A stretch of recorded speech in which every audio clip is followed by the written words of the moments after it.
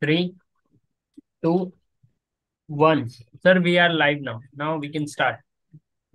Hello everyone, I am Dr. RAJAT AGRAWAL, President Asami India, and welcome to you in the next master web series of Asami India, the master class, which we so this year, this month, this is the last series of this month of 2023, and today's theme is trauma in Ilizarov. We have a very renowned faculty from Egypt, Professor Fadel, who will be talking on his very, very important lecture. So without wasting time, invite Shamsul to give a brief introduction to him, and we'll be hearing the talk then. Shamsul, please. Yeah, thank you, sir. Thanks for sir.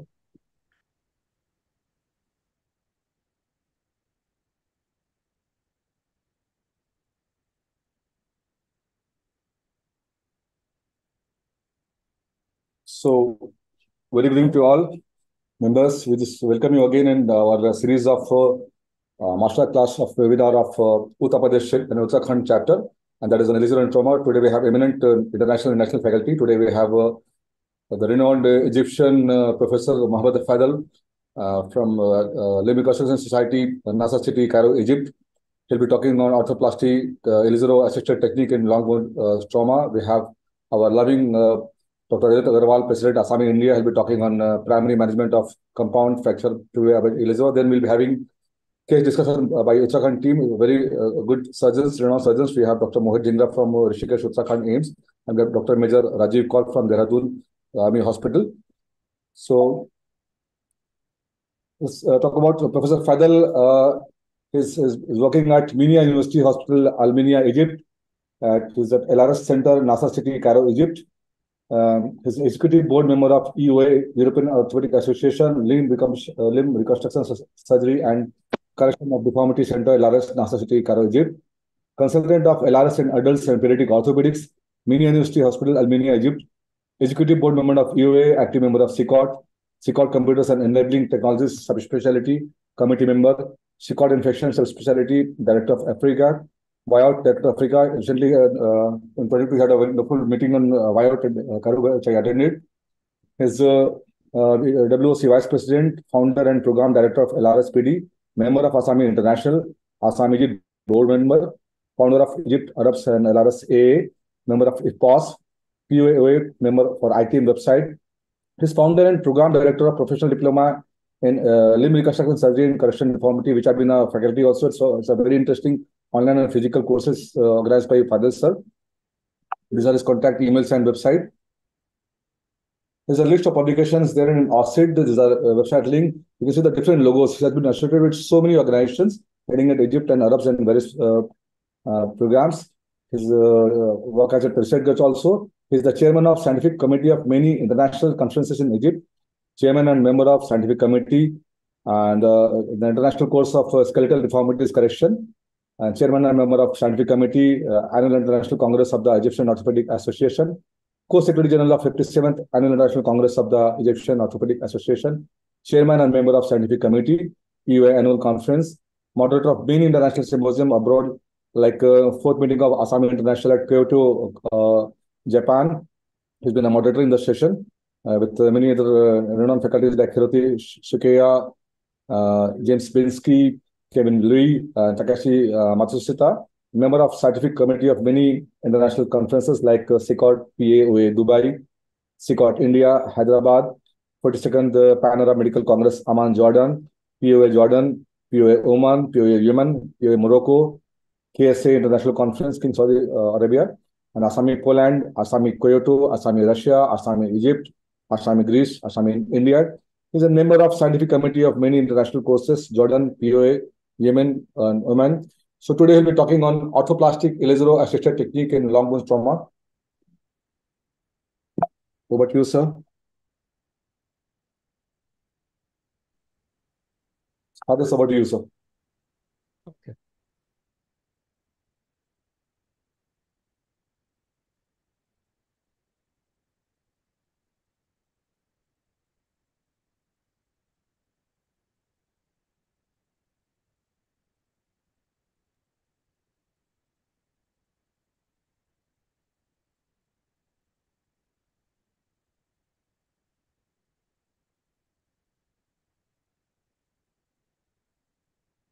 Okay, I think. Yes, sir. Visible, sir. Please start.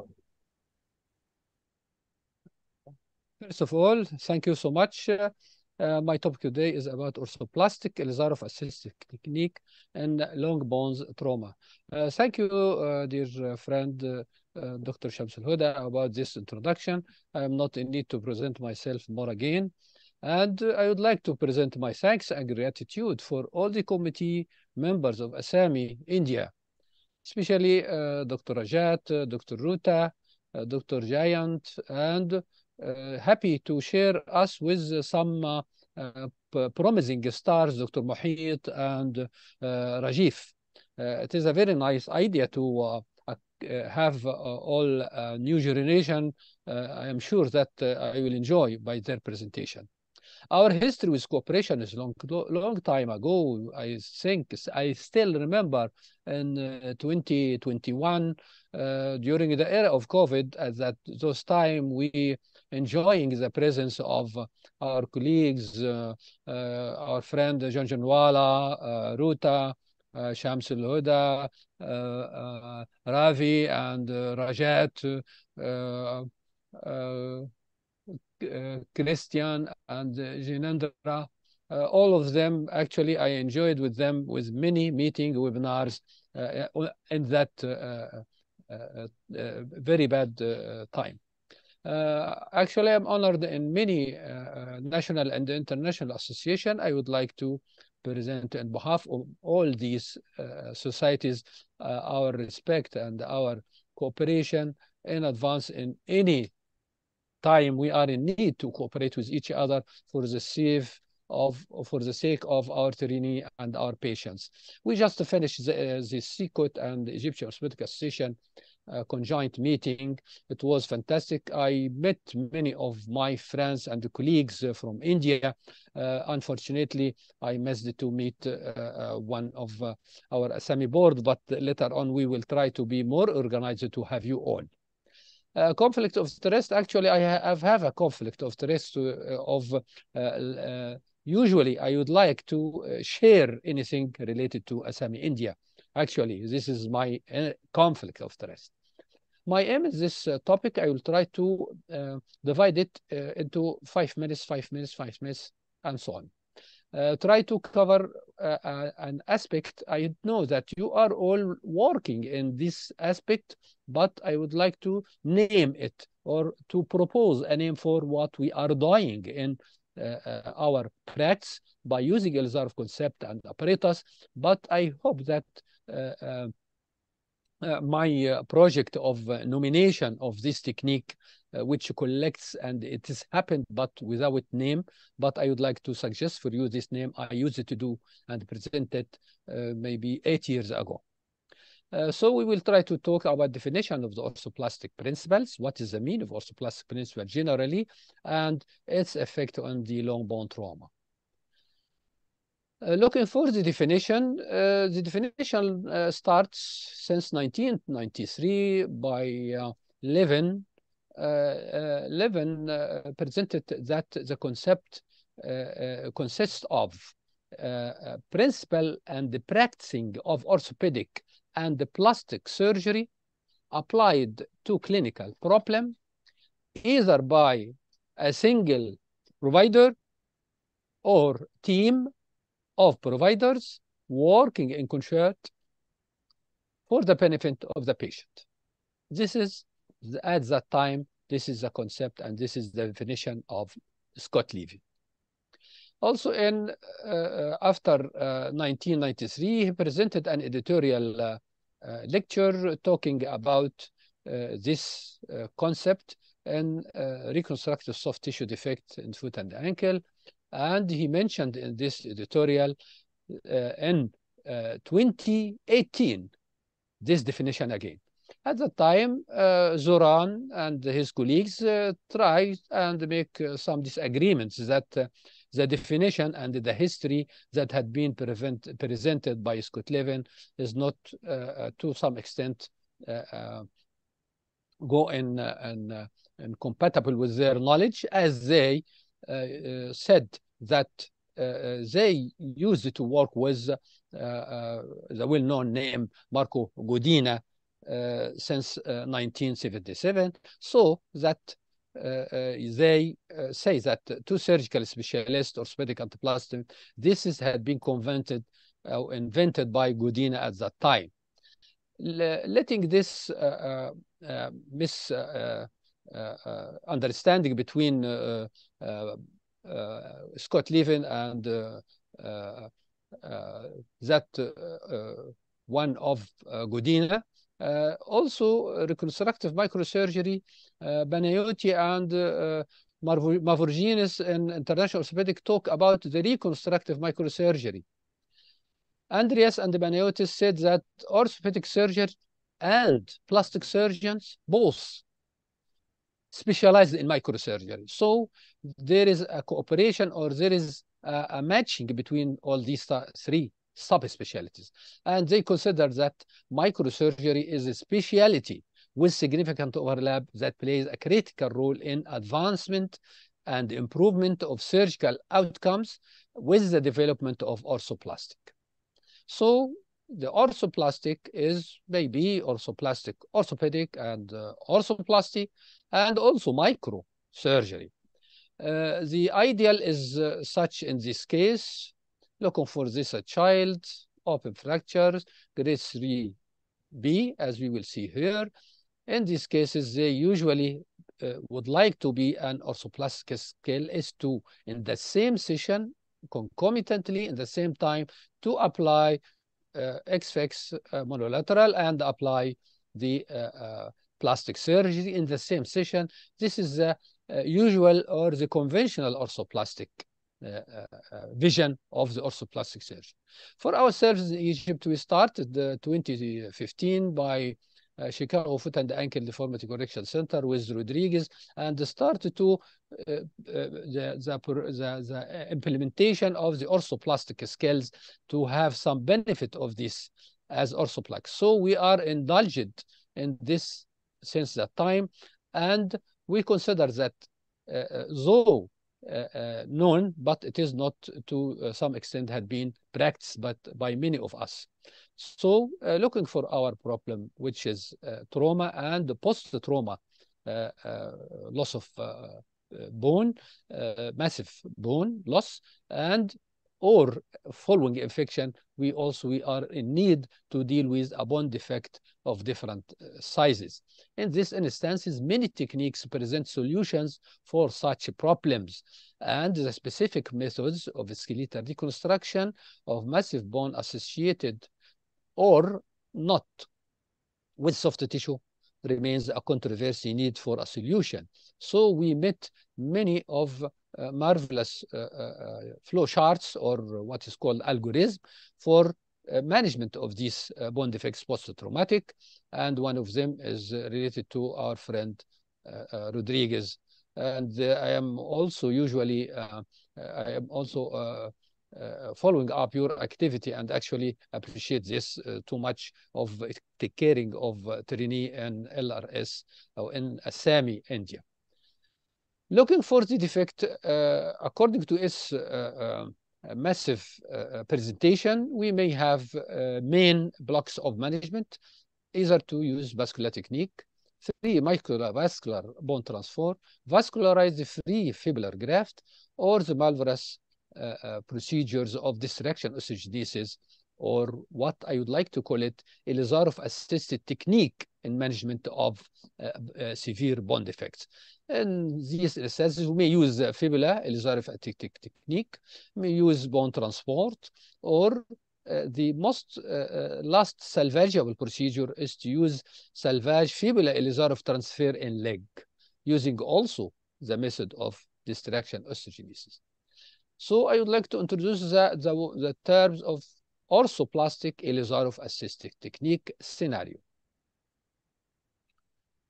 As a review for what we would like to do in case of bone defect, either to use a bone graft, which is well known for all of us, non-vascularized bone graft, but it is recommended to use in patients less than 5 centimeters, and not recommended in those using non-vascularized bone graft in defects more than 5 centimeters.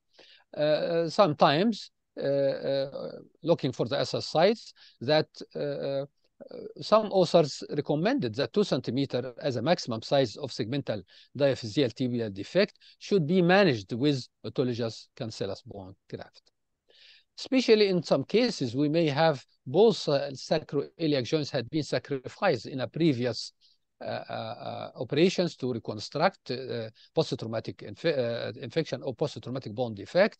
So we sometimes need some application and some modules of cages, or to use non-vascularized fibula transferred to the other side or for anywhere as we'd like, especially for the upper limbs. Using the vascularized bone graft to substitute this bone defect, it is beneficial, especially in cases of infection. At that time, there is a lower risk of post-surgery infection. But the bad thing is that the low grade of tibialization of the fibula in these instances, and the need for long time for consolidation proximally and distally. So Ilizarov is suitable in many instances to keep the patient walking while he is waiting for full consolidation of the case. But in all these cases, actually, we prefer to consult our plastic surgeon if we have, because in many instances we couldn't have. And if we have, we couldn't rearrange and make this combination of work to be concomitantly in the same site, in the same session, in the same ward, in the same hospital, or in the same institute. And in all instances, we found that the problem at last or from the start will be on the shoulders of the orthopedic surgeon. So we're trying to usually save this by doing all these things by ourselves as an orthopedic surgeons. We are looking for muscular technique also as a marvelous technique for replacement of long bone defects, which is of variable sizes and maybe going up to maybe 20 centimeter as mentioned by Muscular himself. Some orthoplastic effect of Ilizarov assisted technique is just to do simple shortening. Simple shortening solves the problem in many cases, especially those of high demanding or those who are not amenable for long surgery or for a long time of apparatus to do lengthening, and who have immunosuppressive disease, or for those of old age that have so few activity or social demand. Shortening and angulation had been used, and in our opinion, this is one way of orthoplastic effect of Ilizarov.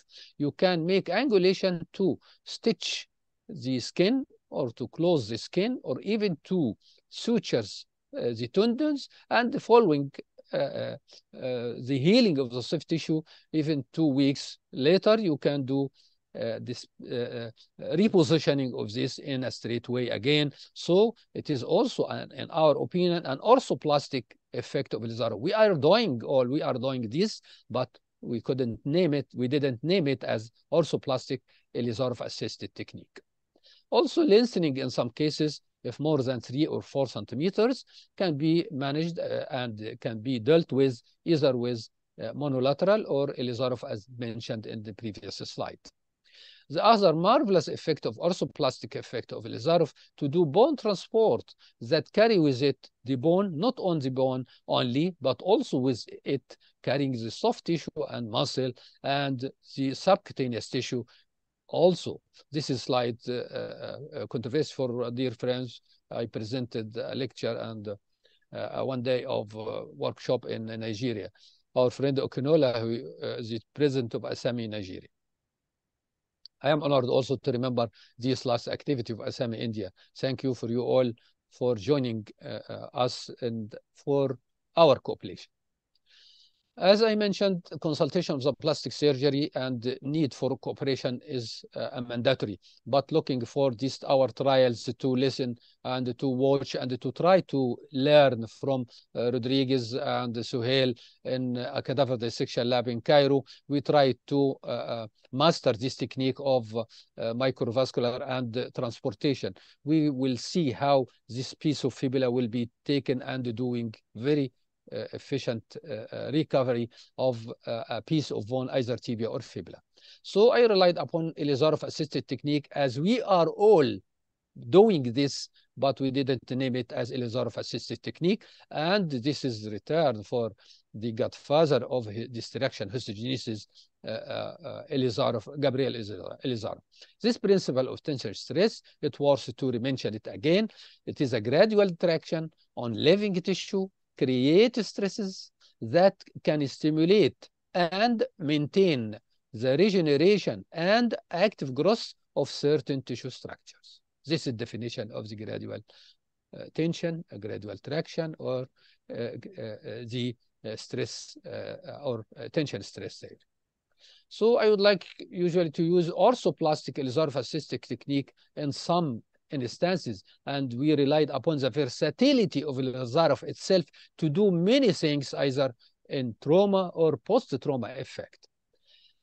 This is the view of the use of Ilizarov in many years ago, had been known so long time, but the problem is usually how to maintain this for a long time without keeping the patient in bed or restricted of movement. This is the marvelous effect of Ilizarov.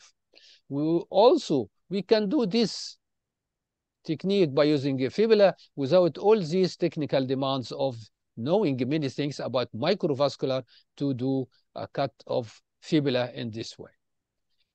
So in planning, we are in need to assess our patients. If we are in need to do for them a reconstruction, we should restrict these techniques of orthoplastic using fibula, especially for massive bone loss, and in cases of vascular compromise, and in cases of short tibial remnants, either proximally or distally.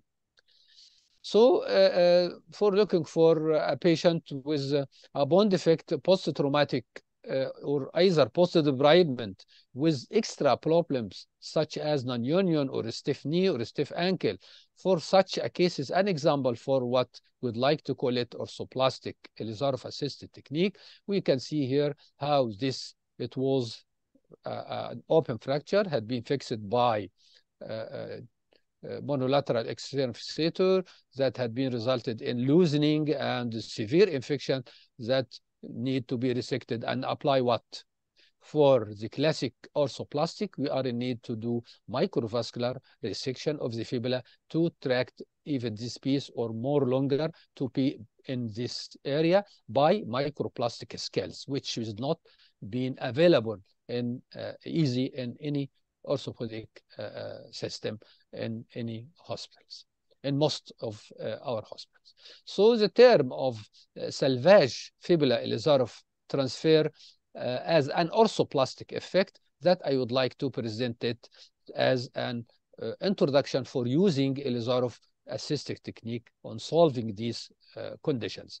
It works well for doing this condition, and for those skeletal reconstruction of massive bone and soft tissue loss, it is remain a topic of controversy, as we said, but also a topic of compromise.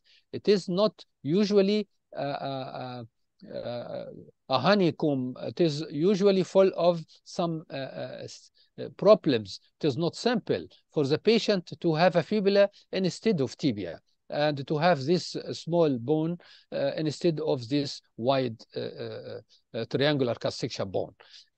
So for those patients who lost or couldn't have this conventional management of bone transport, we look for salvage use of fibula to transfer it is an orthoplastic effect, which is beneficial. As in this condition, as I show in a hurry the previous case. The first presentation was past history of comminuted fracture tibia, infected, external fixation had been applied by ionoplara 1, as we see here, with a good position or acceptable position for an early emergency room, but later on we can find that there is unstable because it takes long time until the final definition. There is outpouring pus, necrotic bone comminution, severe pen tract infection and loosening of the pens, which everything here becomes sclerotic as we see here. So we ask and consult ourselves and start the removal of the external fixture, debridement of the bone and soft tissue, and even the Schanz screws penetration or Schanz screws reaming for these osteomyelitic penetrations, and apply antibiotic either systematic or locally. This is a clinical view after few weeks of removal of the external fixator, and then we apply, after we have cleared everything, we apply excision of all this sclerotic bone and redebridement. Again, we removed around 15 centimeter of the bone. After removal of more than 15 centimeter of the bone, application of antibiotic local and systemic, and 4 weeks later, at that time, no infection, clinically, laboratory, we going again for the operating room to do what we think about using the fibula. We try to use the fibula, but by the idea of Ilizarov assisted technique. In this case, we apply proximal construct and distal one, and in this distal, it is too short to the foot, but this is too long because we plan to replace the fibula to be in between these two remnants from the distal one and from the proximal one. So application of the percutaneous wires, as we will see later on. From here, we apply just 1 or 1.5 centimeter and 1.5 centimeter here to do corticotomy of the fibula, and here to do corticotomy of the fibula distally. And the fibula itself, before doing a corticotomy or complete the corticotomy, we apply olive wires, 3 olive wires, and from this one, above this proximal one, we do corticotomy of the fibula, and below this distal one, we do corticotomy of the distal wire. And at last, after application well of these 3 wires, and attach it to the side plate here, attach it to it. At that time, we do completion of the corticotomy above and there to have this view. And this is the case if we think of doing microvascular technique.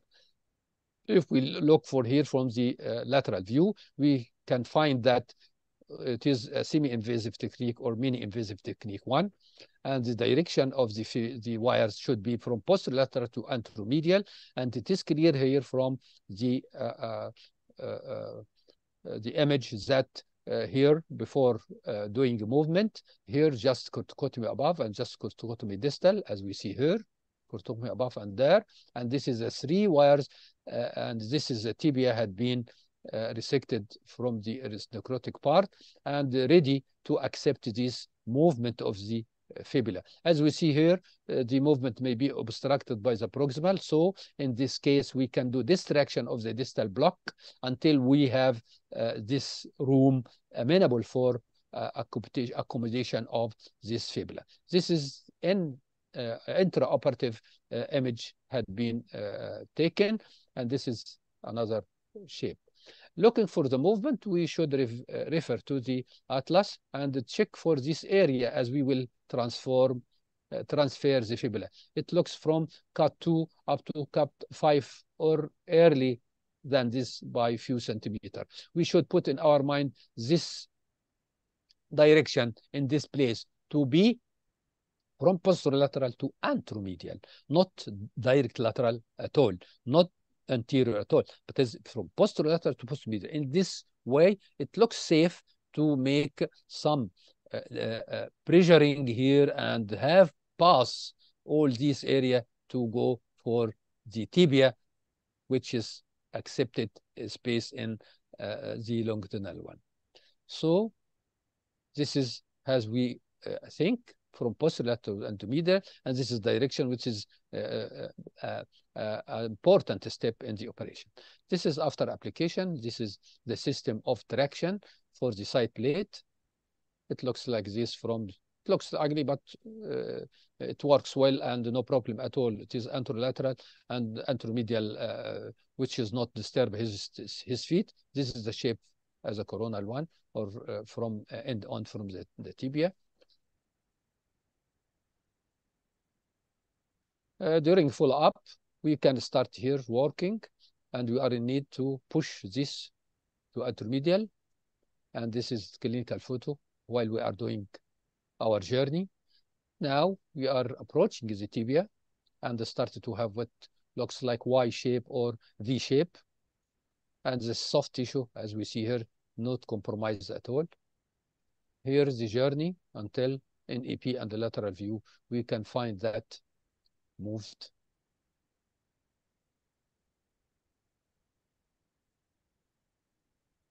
This is in EP and lateral view. In EP looks like V shape or Y shape, and in the lateral view, it is in continuation with the tibia. Follow up just before removal of the apparatus. And this is how we bypassed all these massive and comprehensive expert system of microsurgery or orthoplastic or plastic surgeon who would like, or microsurgeon, to help us by doing this by ourselves as an orthoplastic Ilizarov assisted technique surgeon. This is how it looks clinically later on. And this is what we have. Video, no time for this. And this is how it looks. As a conclusion, I would like to put in our mind that all of us working with Ilizarov assisted technique, but I hope to admit this idea of orthoplastic Ilizarov assisted technique while we are confronted with a problem of need for and microsurgery or orthoplastic colleague. So orthoplastic Ilizarov assisted technique is our mainstay. And if we would like to add fibula, orthoplastic fibula Ilizarov assisted technique, it works well, especially as a salvage procedures. And this method need some compromise with the patient, as the fibula, although it is valuable in post-traumatic bone defect and the management of bone defect, especially in non-union and infected non-union, and in cases of minimal remnants anterior or proximally and distally, it is valuable and more important as procedures, and may replace, if it is not possible, it can replace trifocal bone transport or vascularized or use of non-vascularized or muscular technique, which needs a long time.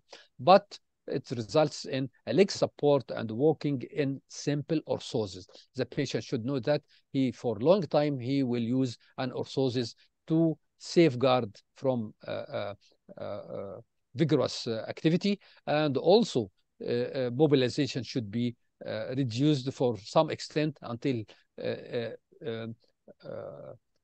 hypertrophy of the fibula in some cases. At last, I would like to remind you that WITE, World Against Infection, Orthopaedic and Trauma Congress, it will be held in Miami next September in 2024. I actually welcome you all to share us there. Thank you, and I hope that you accept this suggestion of Ilizarov assisted technique, orthoplastic Ilizarov assisted technique. Thank you. Thank you, Dr. Fadel, for your wonderful talk on managing the bone defects by the fibula transfer. It's one of the great procedures, and by the method and the technology you show it, I think many of us will be motivated to do it. So one question is, what is the average Ilizarov time in union? Usually your patients, with your patients, what is the average Ilizarov time? In this case especially, it goes well actually, because we have what shapes like V or Y shape, and the patient, as we see, is slim and average weight, so he stick to have the custom made what is, we know it before a long time, Sarmiento just CERMIN to orthotic, which looks like PTB. So after feeling that the place of the proximal and distal docking site for the fibula, which could be judged clinically and radiologically, which in this case it takes around 7 months. But he take, as you know, his all activity walking from the first day, as we know all. This is a marvelous effect of Ilizarov. He can go out of bed after recovery of anesthesia. He can go to bathroom, which is he can go for every social activities. This is the benefit of Ilizarov assisted technique, which is marvelous and not comparable with by any technique that to use Ilizarov as adjuvant in such cases. Actually, no need at least for thrombolytic drugs or aspirin or Vaxato or all these things to take care of DVT. Okay. Okay, thank you, sir. Thanks a lot for your marvelous talk. Welcome, dear. I know that you did more hard and complex cases than this. Sir, may I ask a question for the young surgeons? Fadel, sir, can you hear me? Yes, yes. So, what is the rate of transport of fibula to the tibia and the slotted rod, sir? Excellent. This depend upon the 1 millimeter, as we know, per day. Right, this is the safeguard. We can go through this transportation, but in these cases, as you are pushing the muscle, and it is not a wide distance, it's just maybe 2.05 centimeter, around 25 millimeters. So this can be bypassed by maybe 5 weeks or 6 weeks. So you can do 75 millimeter per day to safeguard any unexpected complications, either to have low regenerate, as we know that fibula is too weak of doing transverse rail or transverse tail to attach as it is for the origin. So I didn't rely upon the fibula to the tibia only and leave off the tibia, but I relied upon the V shape to keep the fibula in contact with its root and have the fibula continuation with the distal part. So I have what looks like Y shape. So this, in my opinion, give me a chance better many times than to make it transverse direction with loss of the continuation with the mother fibula.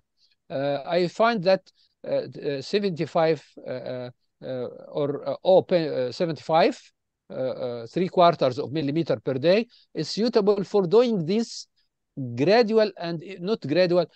You can say that more slower than usual to keep this attachment or this umbilical cord with the proximal part of the fibula.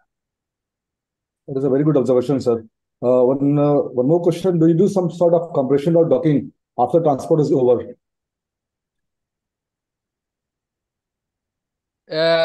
I did this for the distal construct, yes, but for the proximal, I left it to the last days of removal. For the distal part, it is clear for me because it is the tip of the fibula in a wide-based area of the tibia. But for that one, the proximal one, I keep before removal of the apparatus by around 4 weeks to do dynamization, not compression. Dynamization works well in most instances, as I have a continuation with the mother fibula and a new docking site in a very good cancellous bone of the wide-based proximal tibia.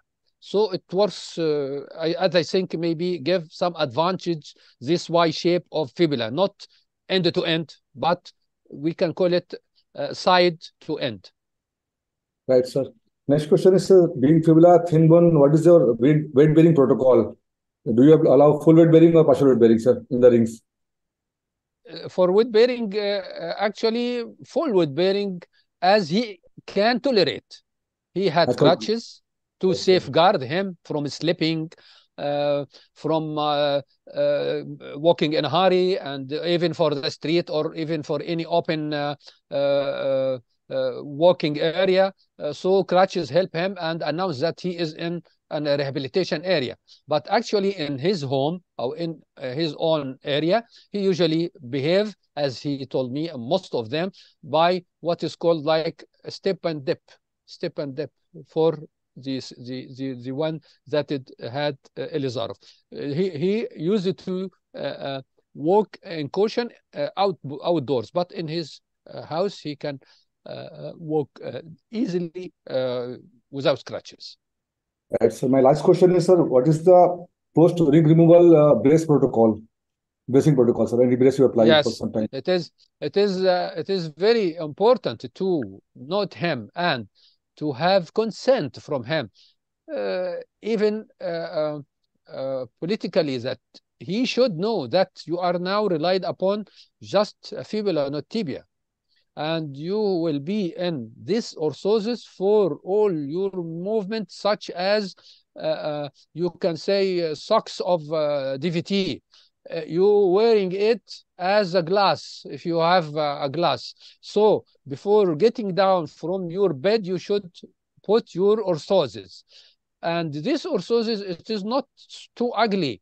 Actually, it looks like PTB, and it looks like a barrel of cast, but it is not cast. It is the thermoplastic cast, thermoplastic sheet, which is applied. It's too light, not heavy at all, and also poured. And with Velcro strap, you can use it to just support and working on pre-tibial PTP, pre-tibial bone tendon transfer. The weight is transferred to the above the tubercle and that around the ankle joint. This is a simple one. If he can take it as a ready-made and he have financial support, he have many types of these orthos. Right, so thanks, sir. Any risk of neurological complications regarding the peroneal nerve, sir, while transport? Actually, I'm lucky, and the patient also is lucky. No problem with peroneal transfer, even vascular. I try to rely upon the important thing is that we should go through from posterolateral to anteromedial direction, so as not to cross behind the inter septum between fibula and tibia, or to cross in front of it. We should rely upon pushing the muscles and have the way by pushing the muscles posterior to the interseptal vessels and fascia. Yes, sir. Thanks, sir. Any more questions from the panel? Dr. Mohit. Yeah. Good evening, Dr. Fadel. It was Hello, a really Dr. nice Mohit. talk. Yeah, it was a really nice talk. Just one or two questions regarding this fibula. When we are doing an osteotomy of the fibula, are we cutting the periosteum also along with it to transport for easy transport towards the tibia, or we are sparing the periosteum of the fibula? Actually, also an experienced question. Thank you. Actually, I used with it minimal invasive technique, but I incise the fibula post exposure of it and putting bone levers and periostal elevators, levering of the soft tissue, and then periostal elevator, and then application of both hormones, and do drilling, low-grade power drill, and it is better to be hand drill, and leave the things as it is if I am not doing the three wires or three drawing wires that will push. So I should put the three wires with olive for the fibula before doing the corticotomy, either proximal corticotomy or the distal one. But the same technique as the tibia, skin, soft tissue, and then the muscle splitting by blunt hormone, and periostal elevate is scalpel to cut the periosteum, and drilling, and following drilling osteotome if in need to fracture the proximal. And for the distal, the same thing. We have Dr. Jayan, Dr. Umar, Satish Nashi, sir. Sir, any questions, sir? Shamsul. Yes, sir, please, sir. Hello, Dr. Mufakkar. Hello. Ah, You just arrived from Cairo. yes. Can I pass comment? Can you hear me? Yes, Yes, very sir. well. Thank you very much, Professor Fadel. We had a very good time in Cairo, this Oh, court conference, and I was lucky that I had the 3 papers, and out of that, one was this, OPIAT, fibula bone transport after post-trauma, especially gastro 3B, and tumor resection, and big bone defect. And I must congratulate Professor Fadel that he has shown nicely, and there are lots of variants of fibular transportation. And he has shown nicely. Sometimes we do the fibula middle dissection, and just we transport the part of the fibula, including this whole fibula, or part of the fibula means you do a longitudinal split of the whole fibula, the defect, according to the size of the defect, and then you can gradually transport by putting the olive wires in the middle of the tibia, depending upon your defect. This is what, there are lots of variants of fibular transportation, lots yes. of variants, Yes, very and good. lots of variants. And this is Yes, a fantastic technique and marvelous technique that you should nicely, and you nicely mentioned. And when I was addressing, the hall was full, and one of the presenter told asked me the question, why you are not going for the amputation? Then the chairman who was sitting, he was opposed that questioner. Why? You have got this OPIAT, while go for amputation. If you do the amputation, think about the patient at night. If he's suffering with some other diseases, whenever he's going to the toilet without his leg, and what will happen? This was the answer. So my suggestions for the young orthopedic surgeons, and what Professor Fadel showed, this is the best treatment for long bone defects. You don't need to go for amputation. Amputation is not the solution. You have a very good Ilizarov effect that you nicely showed. And this is my observation. And thank you very much, Professor Fadel, for showing your case. Thank you very much again. Thank you. Welcome, dear friend. And also, I am happy that you shared us. And I miss my dear friends in the Asami India board. Inshallah, next time we will meet and try to arrange this. And agree with you. And also, I enjoyed your lectures in Cairo, and also lectures about Raynaud phenomena, and that one of in diabetes foot and ankle. All of us actually, as I mentioned, deal with Ilizarov assisted technique. But what I would like is to say, any technique that we use, which is in need for microvascular or plastic, and we can do it by ourselves as an expert in Ilizarov to some extent. So I would like to call it orthoplastic, because orthoplastic, it is not possible in many institutes or colleagues.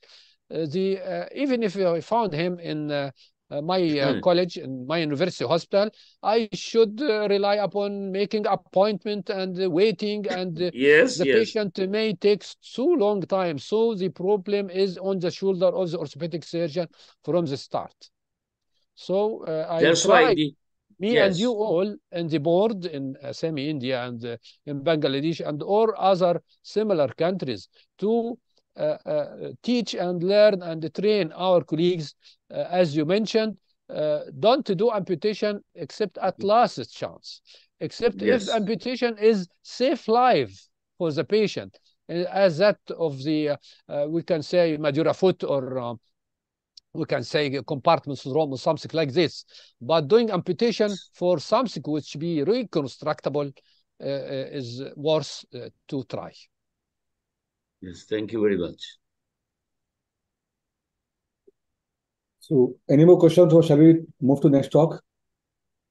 Yes, sir. Yeah. Okay. Just stop share. Okay. So, thanks, Fadel sir, for a wonderful talk with a wonderful interaction. So, next, sir, I need to introduce yourself, sir, please. Yes, sir. Yeah. Should I stop sharing? Yeah, please, sir. Please, sir. I think I stopped. Yes. No, thank you.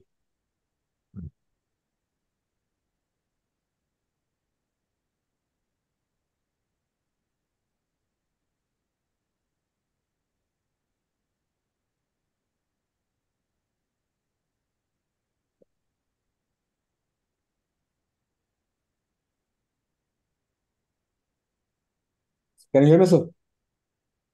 Excellent. Yes. Thank you, sir. So today our next talk is by our loving President, Dr. Rajat Agrawal, sir. He is presently President of Asami, India.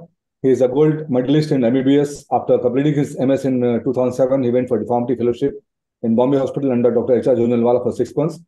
In 2008, he went to US to Dr. Joe Paley for 1-year fellowship in limb lengthening and reconstruction. In 2009, he joined Government Medical College, Gorakhpur, as Assistant Professor in Orthopedics. In 2016, he did fellowship in Ilizarov and Kurgan, Ilizarov, Russia.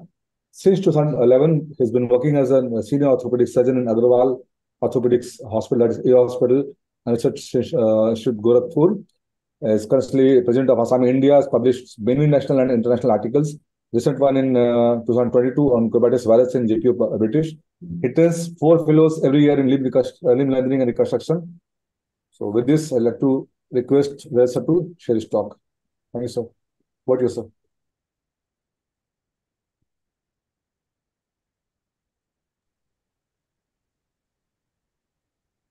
Yeah, it's visible. Yes, yes, sir. Please go full screen, sir. Okay. Yeah, so welcome everyone. My talk today is management of compound fracture tibia, primarily by Ilizarov, and the technique we call as plating assisted fixator in compound fracture tibia. This is a very basic talk for Ilizarov surgeons. I think almost every Ilizarov surgeon knows it. But more importantly, this topic is very important, especially for the young passing out orthopedic surgeons who have to manage compound fracture tibias, maybe as a first case in their private practice. And if you deal your compound fractures primarily with Ilizarov, you can get really wonderful results. And more importantly, you can avoid many complications which may not be good for your practice. So this is a case of infected non-union with a discharging sinus. A 25-year-old male came to us in our OPD, a very common scenario, the patients which we get in our OPD.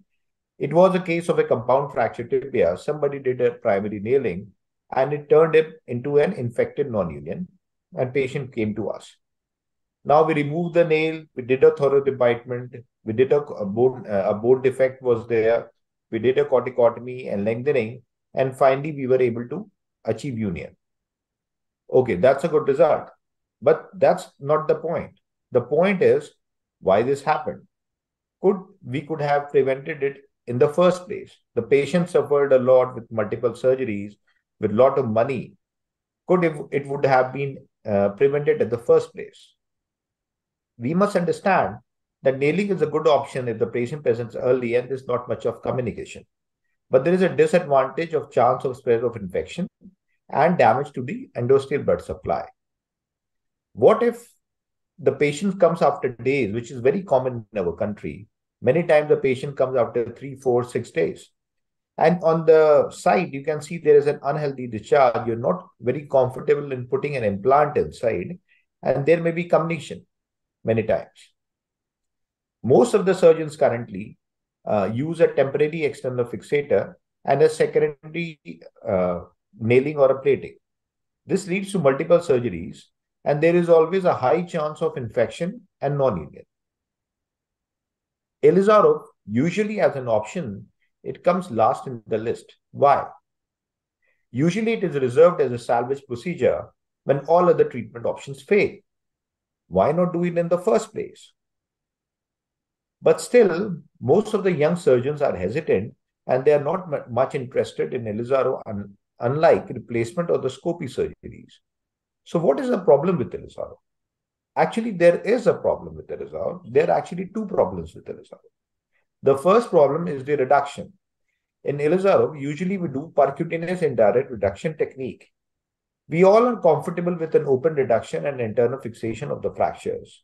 And doing a percutaneous reduction in the operation theatre of displaced fractures is quite difficult. The second problem is with the frame application. Usually in various Ilizarov workshops, we are taught to apply frame on a normal bone.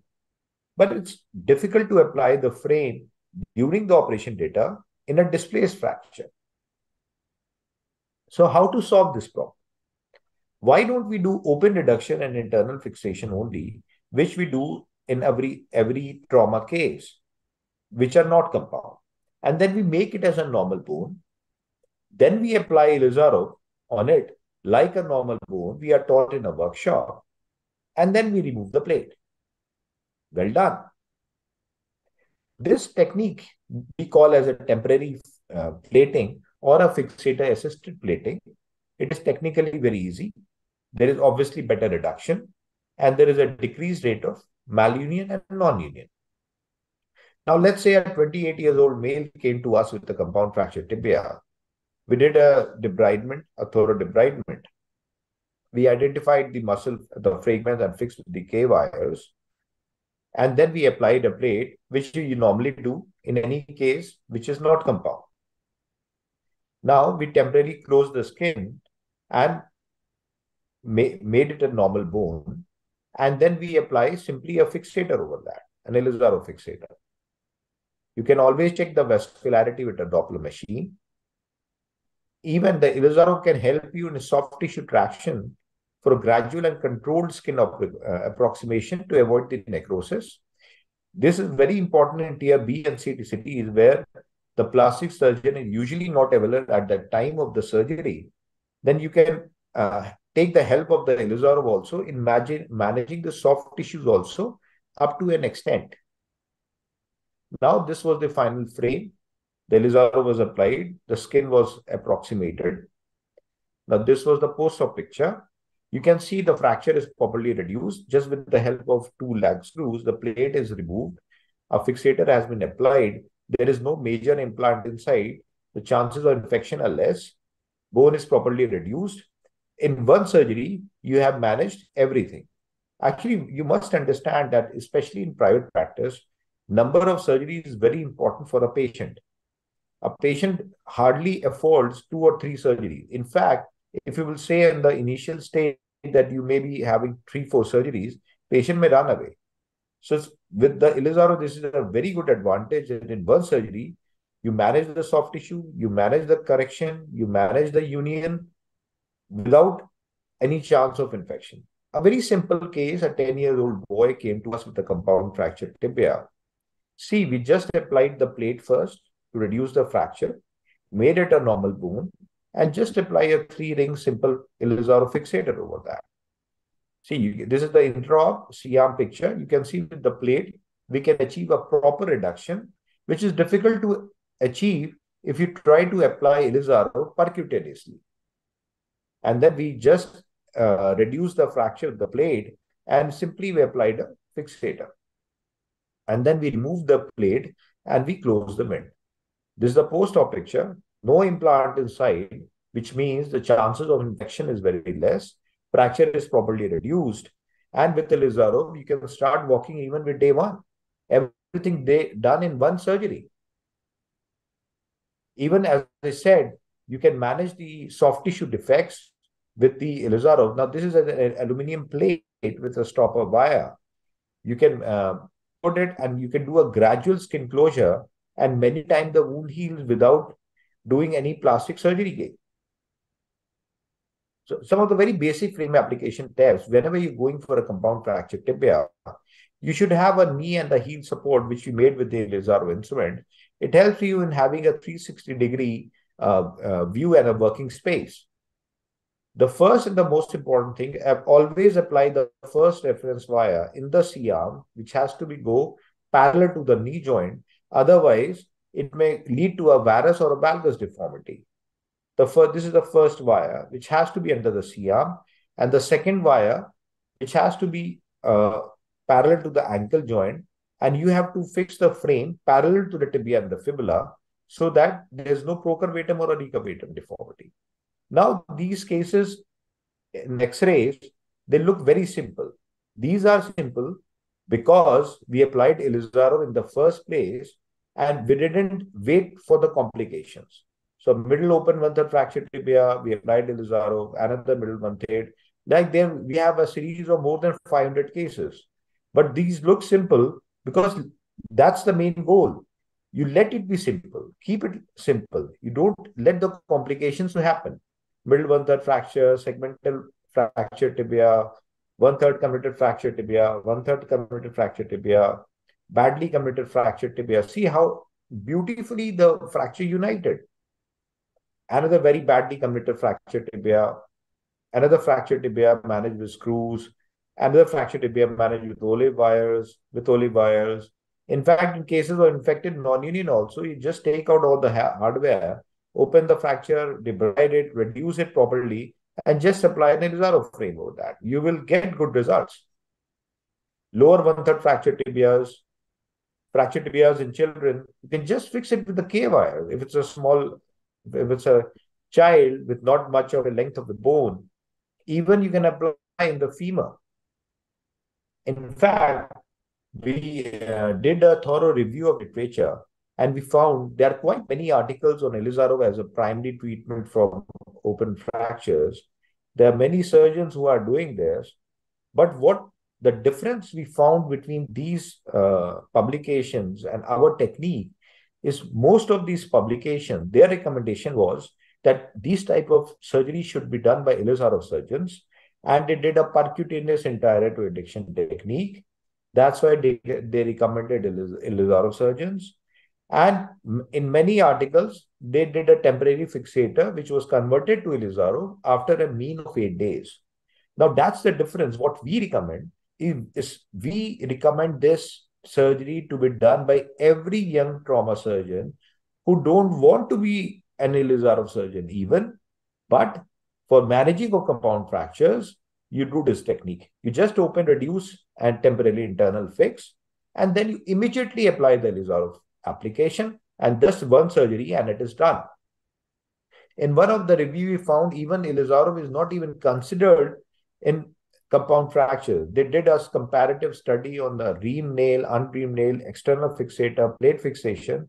Ilizarov is so less that it's not even considered in doing the comparison studies. Now, this is what we are trying to change. Now, as we talk about the advantages, as I said, usually for the management of soft tissue, we go for a delayed primary closure or a slip thickness skin graft or flaps. But Ilizarov can even help in the management of the soft tissue also. With Ilizarov, obviously, we can correct any malalignment later on in the post-op period with the help of olive wires. One of the very big advantages, it avoids multiple surgeries like temporary fixator, the nailing, then bone grafting. These all are avoided with Ilizarov. There is always a less chance of delayed union and non-union, because with Ilizarov we can go even for a gradual compression later on, which is not possible in any nailing or plating cases. And the best part is the chances of infection are very less, as you're not applying any internal hardware.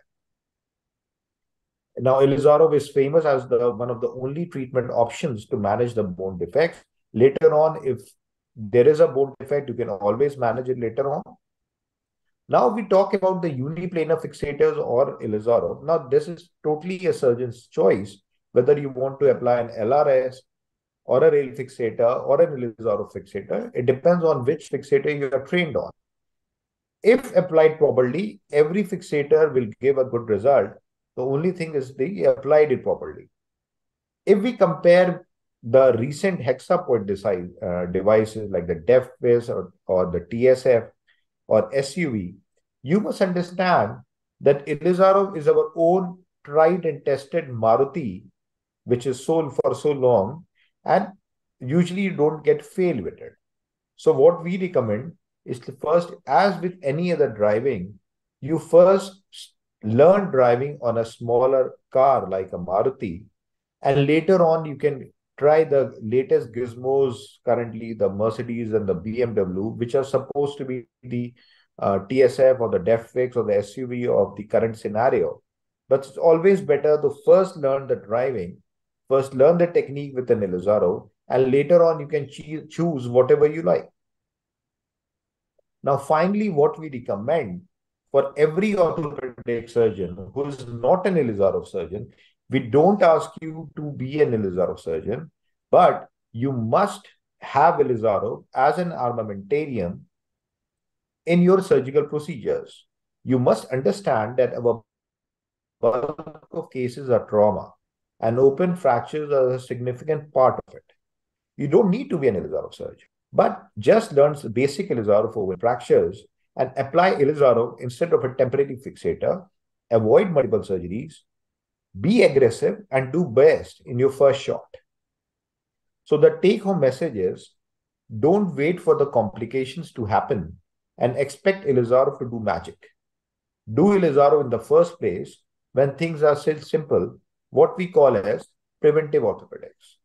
In future, in one of the talks some time back, I heard a Japanese surgeon who were trying to invent betadine-coated implants or plates, which we can apply in compound fractures, and we don't need to remove it. So unless these type of implants come in the market, try Ilizarov. Thank you. Thanks a lot. Thank you, sir. Thanks a lot for a wonderful talk on plate fixation Ilizarov. So, do you have any questions, sir? Fadel, sir?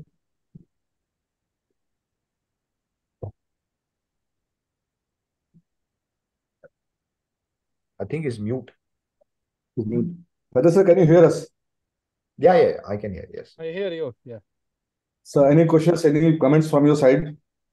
I have questions, but I am waiting usually to listen for our colleagues first, especially trainees. So I keep myself for last one. Okay, sir. Right, sir. So, sir, how many cases you have been applying plate in this compound fractures? What is the ratio of these cases, sir? Actually, if it's like a grade 3, when it's usually more than 10 centimeters and you can see the fracture in front only, right, then it's much better than to try to fix it percutaneously and reduce it. If you have seen the fracture in front and with a soft tissue damage, it's better to just apply a 4 or a 6 hole plate, a very small plate. You don't have to strip the periosteum even. Just apply the plate and fix it and reduce it as we do in any other fracture. This makes the surgery a lot easy, especially for the young surgeons. We must understand, we have the fracture in front and we are trying to reduce it with the wires. So it makes logically sense. You just reduce it in front and then you apply the Ilizarov. For very, let's say puncture wounds, if you can reduce it with the percutaneous wire, is fine.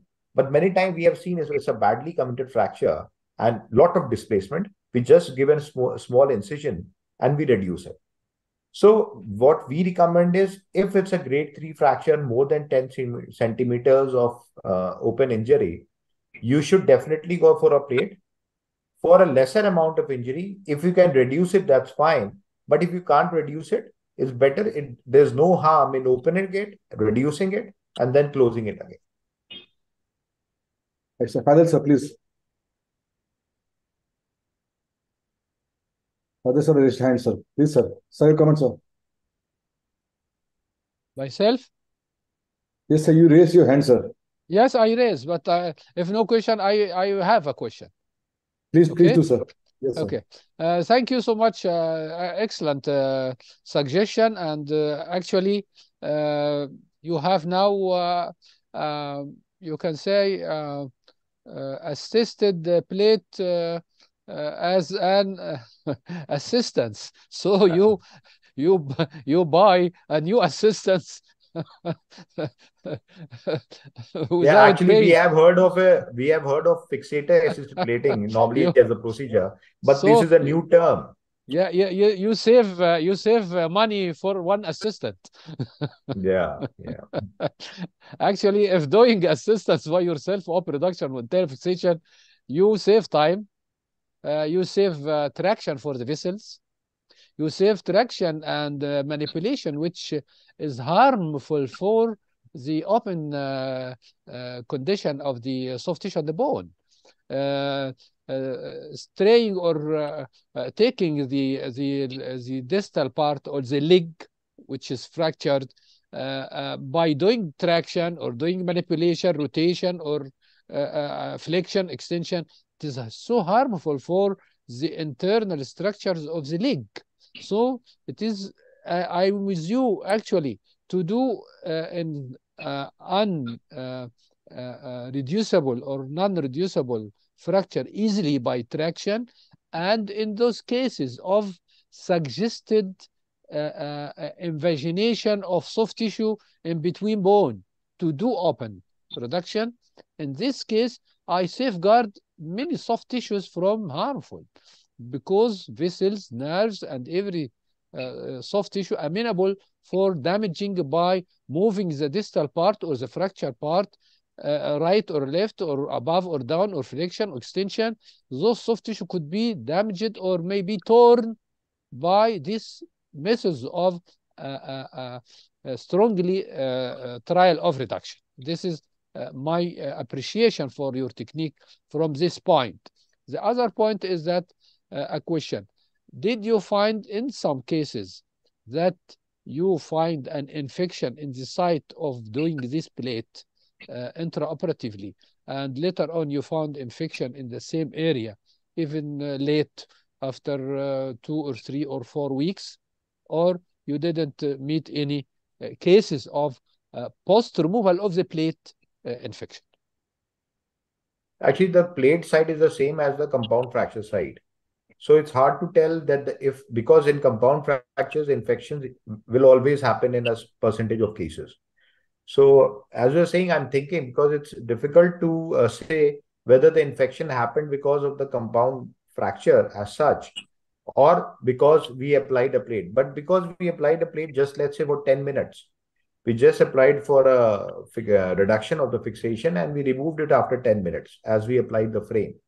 So we don't think so that just by applying a plate for 10 minutes may lead to infection. Only thing is, if we are doing a lot of periosteal stripping, then the chances of infection and dead bone may increase. So we try to apply a narrow plate with minimal soft tissue stripping, so that we don't do any more damage to the soft tissue. That's the main thing we always try to avoid. Excellent, actually. Thank you. Very good idea. Yeah. Akansha has a question. Akansha, Dr. Bari, you are mute. Bari sir, please unmute, sir. Dr. Bari, you are mute. Please unmute yourself. Okay. Can you hear me now? Yes, sir. Yes, listen. Rajat, take it easily, what I will tell. Professor Ilizarov was always, I will just quote the Ilizarov. Professor Ilizarov was always fond of saying, no surgeon is justified to do any reconstructive surgery by my technique unless he has got the competent idea regarding the technique and the apparatus. This is number one. Number two, soft tissue lengthening is a combination of a stretch and regeneration. Before Ilizarov, rings were invented by lots of the orthopedic surgeons. But the biological parameters that was given by Ilizarov is still everybody all over the globe is using the biological parameters of Ilizarov. Even tailors, special frame, ACV, everybody. Three-dimensional correction, compound fracture. In my life, I have not faced any problem by doing the three-dimensional corrections. What is the advantage of Ilizarov? Multi-level, multi-correction, any kind of deformities. And open fracture, why I will go for the plating if I can correct it by Ilizarov technique? You just tell me. This is the violation of the rule of the Ilizarov principle. This is the violation of the rule of the, you can do it, but do you have the publication of doing that one? Lots of other publications you have shown me, but I have not agreed. In my life, I have till today, I have done 42,000 cases in my life since 1982 from my residency. But why I'll go for, if I can correct this one, why I'll go for plating that Professor Fadel mentioned? You just tell me. Can you hear me? Yes, hello. Sir. My question is that if I can correct the compound fracture, Gastilo 3B, even that, before that, here shown only this one. Why you'll go for the plating? You just tell me. For reduction long, Gastilo 3B or 2A, why? Just give me the answer.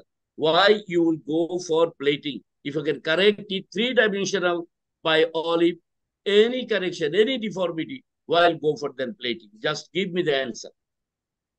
Then you are removing the plate. On the table, I can correct this one. I can correct this one on the table. And everything must be done gradually. This is the principle of Ilizarov. Okay? So don't take it otherwise. Yes. My observation is open fracture, assisted plating you can do. You may invite the infection. The question was raised by the Professor Fadel. How many infection cases you have treated? Open means that is infected what? Most of the cases in open case. Even then you have shown your case, interlocking nail 1 and 2. See, interlocking lane by Shyam control, even then infection you are getting. Open fracture by plating. Periosteum, when open fracture, periosteum is hampered. Disturbance of the periosteum. When you are putting plate, you are just reducing and then applying Ilizarov. Why? I don't understand. I'm not agree with you. This is my opinion. Please don't take it otherwise. Thank you very much. No, sir. Yeah, sir. Let me speak. That's the point I want to emphasize, which I stated at the first of my slide. Sir, you can reduce every fracture with Ilizarov without applying a plate. But what about the thousands of surgeons who are just passing out? They don't have any idea of Ilizarov. They just know how to apply a very basic Ilizarov fixator. And I have seen many cases in which Ilizarov was applied, but the principles were not followed. The fracture was not reduced. Just for the sake of the Ilizarov, they applied a Ilizarov, which lead to really bad name of Ilizarov for centuries, for a decade. People just had applied an Ilizarov, fracture was not reduced, and they thought that Ilizarov by itself will do everything. If you apply the principles and you reduce it properly, which can be done by every experienced Ilizarov surgeon, this technique is not needed. But what I have seen that either they don't apply Ilizarov or they apply Ilizarov, a really bad Ilizarov, and they apply a plate or a nail, which gives to disastrous results. So unless you are trained in reducing the Ilizarov, reducing the fracture by Ilizarov itself, and you can see the fracture in front of you, with already the periosteum has been stripped off. Then instead of applying a bad Ilizarov, it's better you just reduce it and apply a proper Ilizarov. So that's why I said this talk is not for the experienced Ilizarov surgeons who can reduce the fracture beautifully by Ilizarov. This talk is for the young surgeons who are applying a plate or a nail and giving disastrous results, or applying a Ilizarov, which they have learned 1 week before in a workshop to apply Ilizarov on a normal bone. And there is no reduction, and then they blame the Ilizarov later on that it doesn't work. Yes, sir. Okay. Right, so thank you. What about the Professor Fadil's comment? I want to listen it again. I think Dr. Rajat explained a good idea about whose are not efficiently trained in Ilizarov. For this, then they should not apply Ilizarov. Yeah, and but then they're applying a plate or a nail, and it's disastrous to the patients. Because the surgeon will do the surgery. They will not refer it to another surgeon. They will be doing the surgery anyhow. Even then, my opinion is that Ilizarov is still you have another, you don't take it otherwise. See, 1952, Professor Ilizarov invented this one. Till today, 2023, the biological principles, who has given that effect of Ilizarov? Only playing with the wires.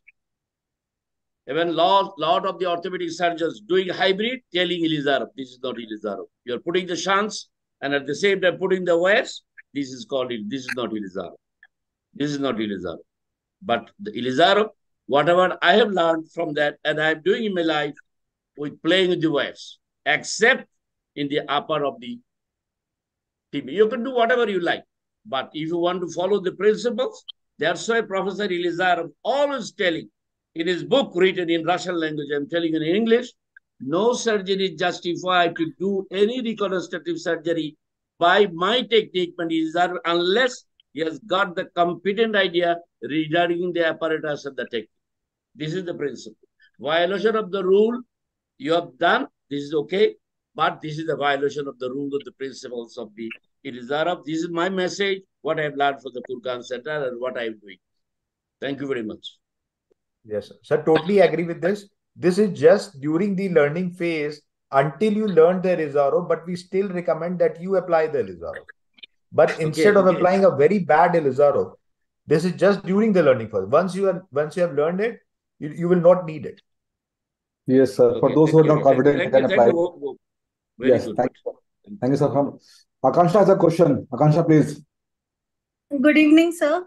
Sir, that was a very nice talk, very informative. Just have one question, sir.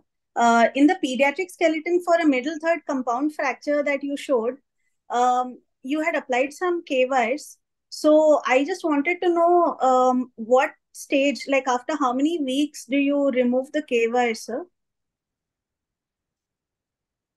Actually, when you applied the Ilizarov,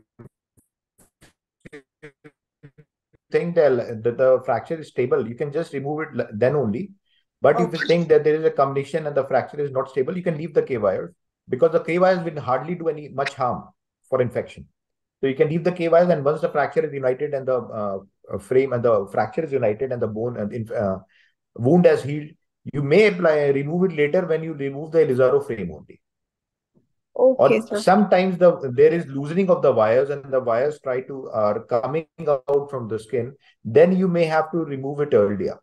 If you see that the wires are protruding to the skin and causing harm to the patient, you may remove it earlier, but later on, otherwise you can just remove it with the Ilizarov frame also. Okay, sir. And another question, sir. Sir, just wanted to know what is the minimum length of the plate, like how many hole plate do you use, sir, for fixing the preliminary fracture? Actually, I try to use a minimum hole plate, maybe a 4 plate, because we have to apply wires also. And we have the principle that the wires, as near they are to the fracture, the frame will be more stable. So we apply a longer plate, we have to apply a wire outside the plate. So our wires may be a little far from the fracture. So many times I just apply a 4-hole plate, 2 hole above and 2 hole above, because it's just to reduce the fracture and to fix it for 10 minutes. So you don't Yes, need sir. a longer plate as the principle in trauma, that you need a long plate. Yes, sir. You may just be fine with a 4-hole plate. Yes. Okay, sir. Thank you, sir. Thanks, Akansha, for question and all the best for upcoming course at Hyderabad. Yeah. So now I invite Dr. Mohit Dhingra from Rishikesh. He recently did a very wonderful course at Rishikesh AIMS. He has a case discussion. Dr. Mohit Dhingra, are you there? Yes, I am there. Yeah, yes, please. Over to you. Good evening, everyone. Actually, very nice talk, very good interaction. And as Dr. Professor Fadel said, every case is, your case is yours. So you have to deal in a very specific way. Shall I see my screen now? Yeah, please.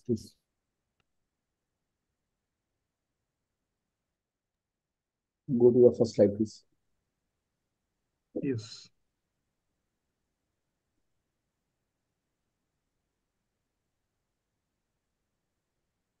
Okay, my case is not of Ilizarov, but it's a newer device what we are having in the market is alpha fixators, articulated limb fixation devices. I've started using this device since last 1.5 years, and I'm having good results when I'm using it in femur. So I've restricted myself to using this only in femur. This is my case. He was a young male, 22 years male, who had come to us in emergency. He had a grade 3B open fracture and classified by US 33C3. And he had this injury in June 2021. Uh, he was applied as the principal says that you do an early debridement, reduce the joints well, and apply an X-fix. So he was applied X-fix. After debridement and applying X-fix, we had actually closed the wound and we had fixed this intercondylar area with the help of CC screws and applied external fixator. The debridement was followed by medial gastrocnemius flap, which was done some 20 days later than the primary surgery, and later on, genicular artery profitator flap was again done by a plastic surgeon. And in the meantime, when we were applying a flap, we had put semen beads in the wound because he had developed infection in that area. Now, these beads were removed in a locally with the and wound was again debrided, and this patient was then referred to me for further treatment. Now, this was the condition of this patient when he had come to me. He had a shortening of approximately 10 centimeters. There was a wasting in the thigh. The skin over the fracture was puckered on the medial side. There was a deformity in the thigh. It's a small ulcer also present of 2 into 2 centimeter with a scar. Palpations, there was no tenderness as usually we don't have much tenderness in non-unions. So now there was abnormal mobility in both the planes. Distal pulses were palpable. Now if you see the movement, there was absolutely no movement at the knee. He just had the 15 degree of jog of movement. Probably that was happening at the fracture site, not at the knee. And extension was restricted. He had a shortening of approximately 10 centimeter in the femur. This was his X-ray when he had come to us. There was a huge bone gap.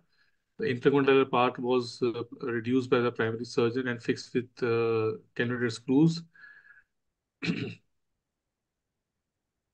And this was since when he came to us, all these pins were all infected. He was pouring from the proximal pin side, so we had removed the X-fix at that time and gave him some pin rest. Then we operated this patient in March. So when we did a planning for this patient, we had many problems with him. For the problem first was the non-union because there was no activity at the fracture side. He had a lot of shortening. There was a lot of soft tissue contracture also present. He had loss of knee movements, and there were previous broken pins present in the femur, and obviously putting an internal implant here was out of question because he had soft tissue compromise, and also there was, if I had gone for a internal fixation, he had a lot of chances to have infection. So keeping all these 6 points in mind, I thought what best I can do with this patient, because I can't cover all these things with one definitive surgery. So knee movements were out of question for me. Yes, the soft tissue contraction I could have managed by releasing all the scars. Shortening I could have managed with doing a corticotomy and lengthening. Non-union I could have managed doing a good debridement and freshening of bone ends. So all these things I would have done with the help of an external fixator, and here what I used was alpha fixator. So alpha fixators are nothing like, they are like LRS fixators, where we use LRS pins in the bony fragments. Now we have this, we can actually bypass the knee, and we can get some fixation in the tibia as well with this kind of fixator. And the primary site, what I did was I had debrided the bony ends. I primarily docked the bony end and did a corticotomy above. Now, in doing this debridement and docking the bone, further 2 to 3 centimeter shortening was produced. So now I had a shortening of approximately 13 centimeter in this patient, and I needed to produce 13 centimeter of bone in order to make this limb equal to the other limb, and also achieve union at this fracture site. So this was his post-op X-ray. You see, I had 3 pins in the proximal segment. I had a corticotomy there. I had docked the primary site, put 1 pin into the distal fragment of the femur, and put a few pins in the tibia, and made the frame. So this was his X-ray, which we usually get after 15 days to see if this corticotomy is working well or not. And further X-rays were done in further coming months. And if you see, the fragments have started moving away from each other, and we are having good regenerate which is being formed. This is the X-ray of May 2022, and it was approximately, we did in April, so it was approximately 2 months after the primary index surgery of corticotomy. Then this is X-rays of August. You can see the degenerate being formed there. Now we went on, kept on distracting this fragment till we attained the equality in both the limbs. He had few problems in between because of the pins. I had to change 1 or 2 pins in between because he was developing some infection there. I had to change those pins, but yes, we somehow passed that time of that keeping external fixator on, and until this was the X-ray of November 22. And this is clinical photograph where we had achieved the equality in both the limbs. And this is his X-ray at February 2023. This is his video. Once he had achieved equality in the limbs, we started making him walk on with the help of walker, putting weight on these bones so that his bone quality improves. Because the problem what I was facing was when I put the pins into the distal femur or the proximal tibia, the hold in the distal femur was not as good as I was getting hold in the proximal part of the femur as well as in the tibia. So my anticipation was that this bone quality should improve. Once I had achieved this regenerate, I had passed the external fixator time and had achieved this kind of regenerate. Because the regenerate which was produced was approximately 13 centimeter, very long regenerates, and it had a very high chances of fracture. Now, again, I had a problem because just to protect the regenerate, either I have to keep this external fixator for a long time or put an internal implant there. So putting a plate on this area was difficult because the soft tissue around the knee was not good. So I thought of putting a tense nail. I took the fixator out and put a tense nail just to provide some kind of support internally so that we can avoid any bending of this region rate, the long region rate. This is his video which we took when we had put this tense nail. He started walking with a walker. He was putting weight on the limb, and he went home. Now, what happened is, few days later, he came to me. He stopped following some of my instructions of keeping some protection for some more time. And a few days later, he again came to me with a pain in his thigh. He didn't tell me what had happened. So I got an X-ray done, and if you see here, there's a small fracture which has happened in the region rate. So rather than putting any further plaster or all, I just asked him not to be a weight and put a brace on him. His distal part was all united. If you see, this distal part is good, united very well, but the proximal, there's a small fracture which has happened there. I gave him rest for around 1.5 to 2 months. He came to me a few days back, and I took his photographs. He had no limb line discrepancy. This is his video now, where he is walking with the help of stick now. He definitely has some amount of varus. I can see some amount of varus in the femur, but we still have to wait for further for his region to get more stiff and bear his weight.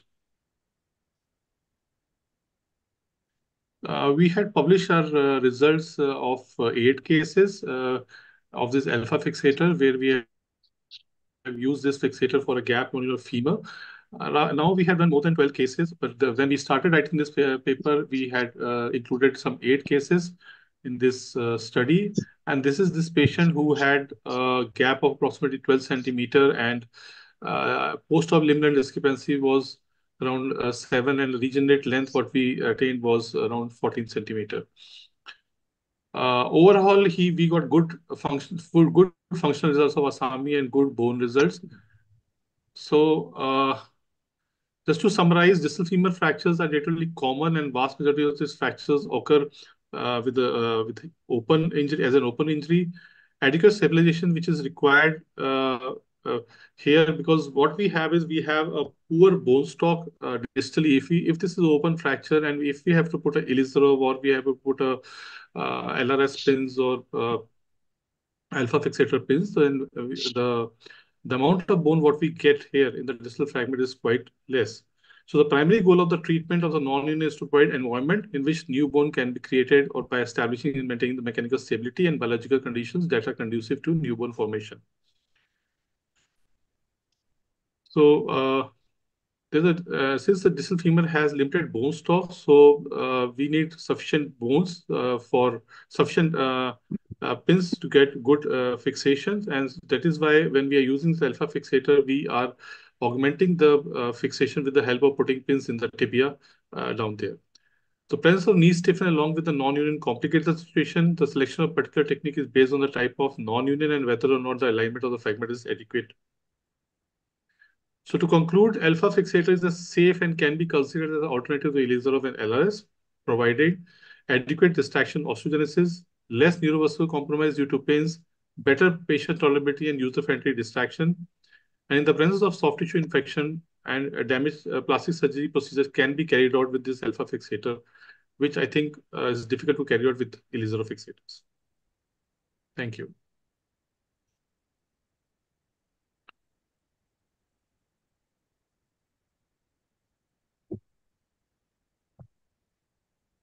It's a wonderful case. Any questions, sir?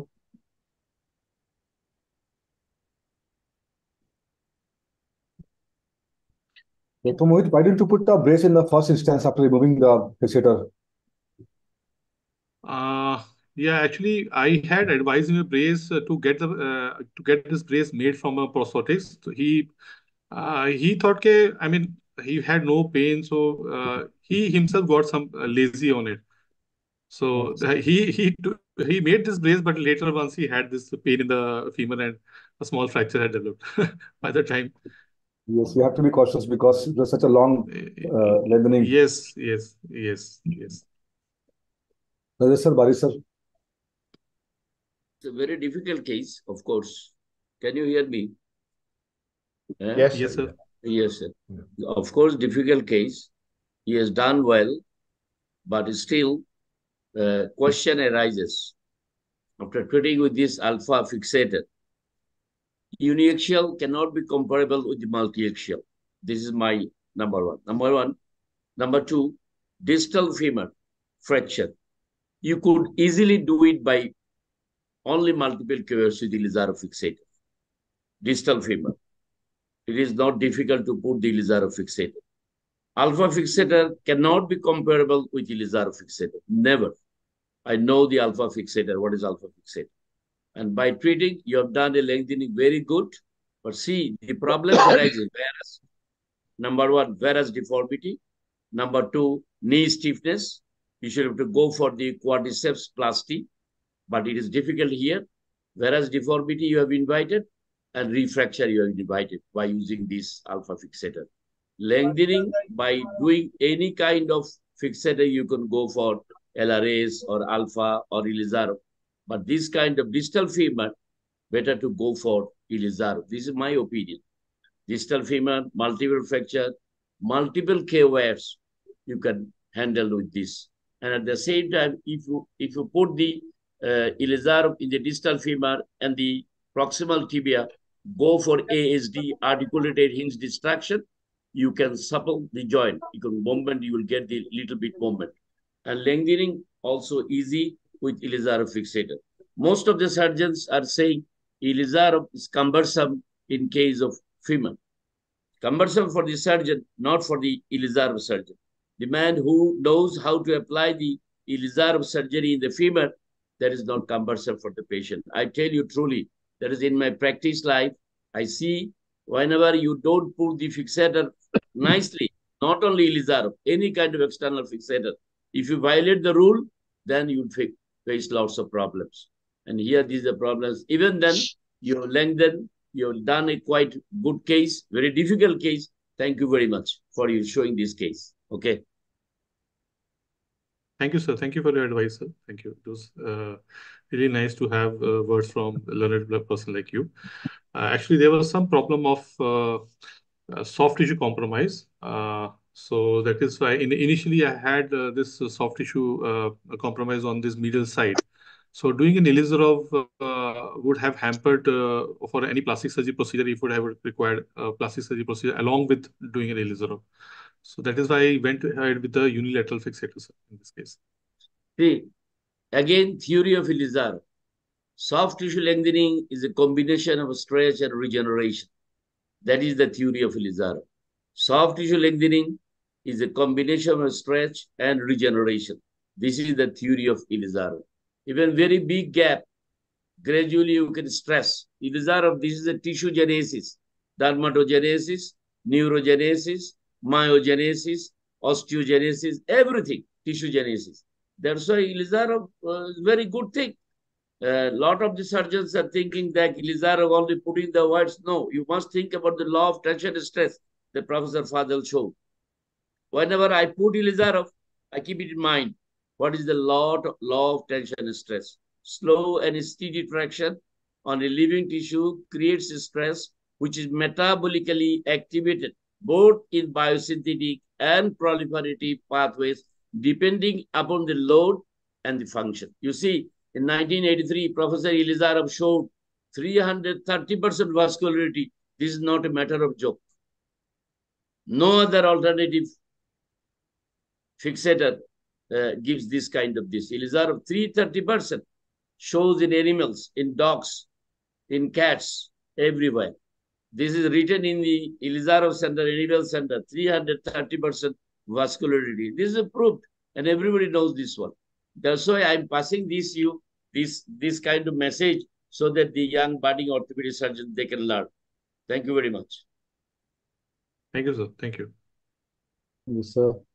Thanks a lot for valuable comments. Brother, sir, any comments? Please unmute, sir. Please unmute, sir.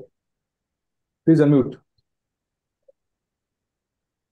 Yeah, I actually agree with Dr. Dhingra that maybe because of the soft tissue problems, because many times we have to deal with the plastic surgeons also. And I have to say that the plastic surgeons hate Ilizarov. Like whenever the plastic surgeon comes to me in a case of a Ilizarov patient, and I just say, "Oh, Ilizarov," usually he tries to run away. So my plastic surgeon is okay because now he's very well versed that in KM, if we are coming to our place, most probably it will be an Ilizarov case only. But yes, for plastic surgery and for the soft tissue options, yeah, so many times we have to go with a alpha fixator or a monorail fixator. So I think, as Dr. Dhingra said earlier, that it all depends on the patient. The patient is yours, and you know what's the best for the patient. Yeah. So, Fadel sir, please unmute, sir.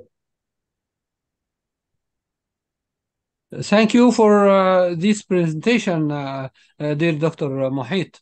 I didn't actually listen for it all because some few minutes I missed it.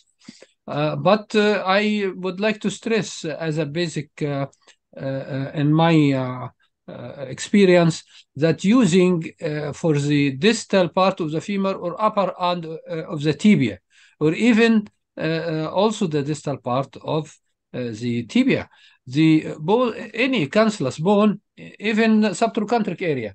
This cancellous bone, it is not possible to be adjusted or captured securely using screws or shands.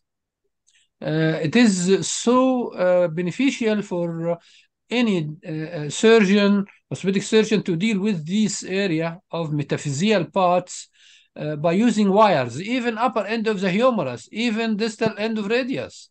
All these cancellous bone, if you use the wires or the wire technique with a circular frame, or even with a hybrid one, or even for this area of fixation, the metaphyseal area, which may be in the lower end of the femur, around 8 to 10 centimeters.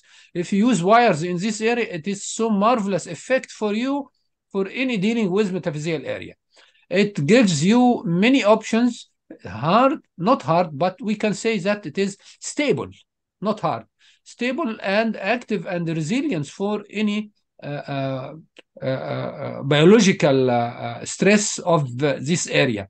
So I relied upon wiring of any metaphyseal area, whatever. Other things in cortex, you can, if you are early in Ilizarov frame application, you can use shans, you can use rankos, everything. But even those who are using shans and ranko and using even monolateral, in the area of metaphyseal area, near joints, it is beneficial to do this using wiring technique. Even in the basic orthopedic books, not research.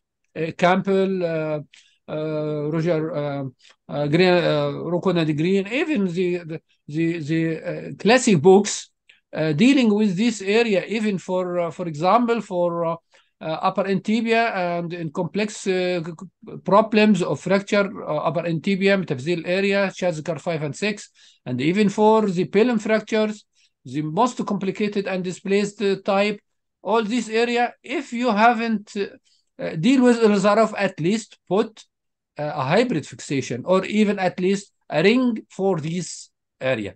This is, in my opinion, is so important. Looking for that of putting a docking region in this area also. It is invaginated in a soft cake. So if you lift it, it will be invaginated more and more, and even go for damaging the articular cartilage.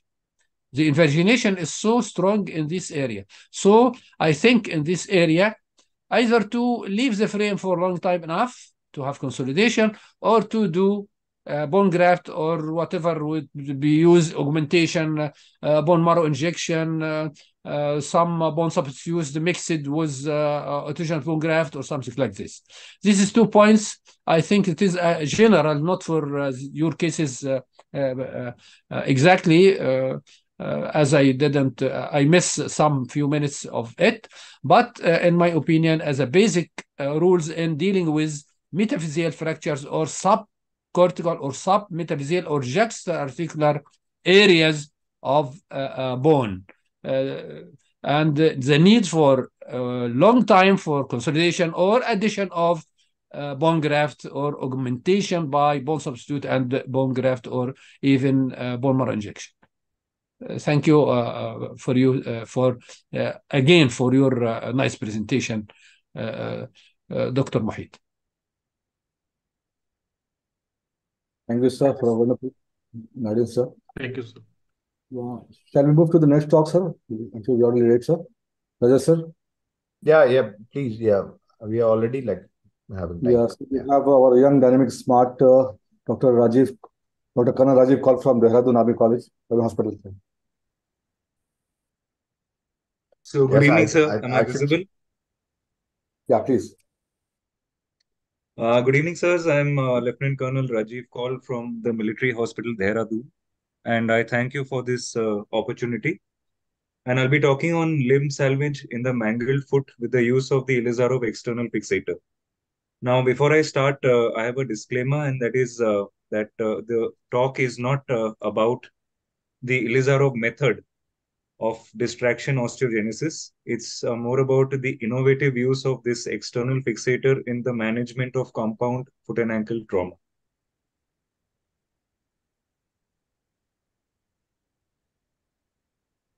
So this first case is about a 22-year-old serving soldier who was run over by a truck in the wee hours of the night, and he came to us early in the morning with this grotesque looking injury. So on closer examination, you can see a complete avulsion of the skin over the dorsal aspect of the foot.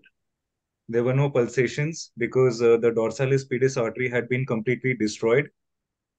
And luckily, the plantar sensations were intact and the posterior tibial artery was intact as well.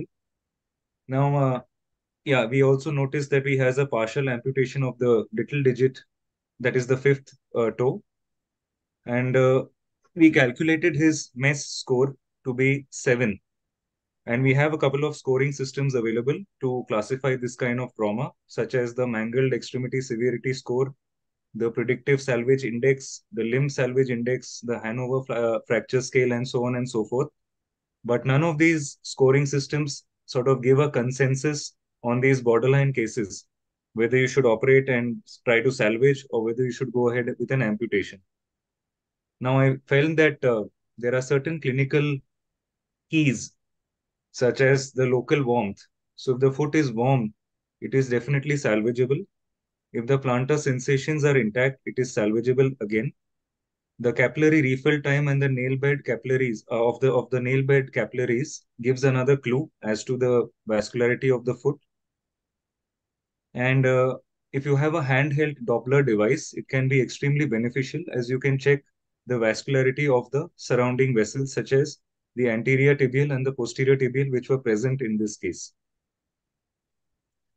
So we took him up for an immediate debridement in the OT. This was done in the wee hours of the morning, so we did not stress on getting the fracture reduction. We just applied an Ilizarov frame like so. It's a very simple design. It's got one ring over the distal tibia, one 5/8 ring over the hind foot, and one 5/8 ring over the forefoot. And the forefoot is suspended from the distal tibia with the help of these two outriggers. A very simple design. Takes about 45 minutes to apply. And I again stress that no attempt at reduction is done at this stage. The aim of surgery is just to stabilize the foot and to optimize the general condition of the patient. So these are his x-rays. It shows a comminuted fracture of the first metatarsal with dorsal dislocation, as well as a complete lateral subluxation of the lesser metatarsals, which is something similar to type 3 Lisfranc injury, a divergent kind of injury. And you can see the X-ray post-op showing just a stabilization without any reduction. So 48 hours later, that's when we take our time to debride thoroughly and then reduce the TMT and MTP joints with the help of multiple K wires. That's the image on the left shows the tibialis anterior tendon stump being identified, which was later tagged and attached to the middle cuneiform with the help of transosseous sutures. And this long intramedullary wire in the first metatarsal to substitute the bone gap. And then we fortify this Ilizarov frame by connecting the forefoot to the hindfoot with these extension plates and adding a number of wires and pins.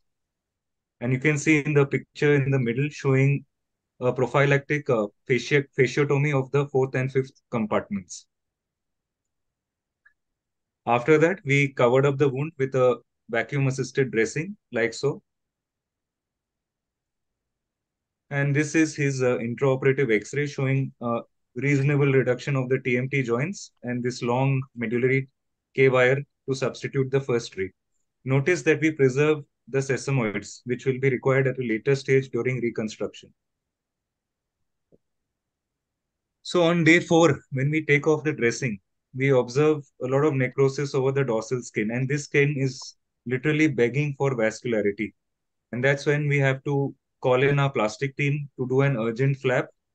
So picture in the middle shows the necrosis on day 4, and the picture on the right shows the extent of necrosis on day 5 when we get back to the operation theater. And this is what was done. An anterolateral thigh flap was applied by the plastic surgeons. And again, the versatility of the frame is so it's so good that just by taking out these outriggers, the plastic surgeon got enough space to put the flap, and you can see a very good anastomosis and vascularity being achieved like so. And this flap took up in about 6 weeks. So here he is. Now, of course, the flap and the edges were under tension. So the flap had retracted a bit, exposing the bone defect underneath, but the flap had taken up entirely by this stage. And now we decided to go in for a definitive reconstructive procedure. This is what we did. We harvested a portion of the fibula, which was about 8 centimeters in length, and we shaped it in the form of a metatarsal by rounding the edges. The entire flap was lifted up along the periphery. The fibula was used to substitute the missing first ray, fixed provisionally with K-wires, and later on with internal fixation in the form of a molded 1/3 tubular plate and some small plates, mini plates from the hand system like so, which were applied orthogonally across the fusion sites. Now the aim was to get a completely fused and stable first ray with fusion at the MTP and TMT joints, and also healing across the second metatarsal with bone grafting, which was retrieved from the proximal tibia.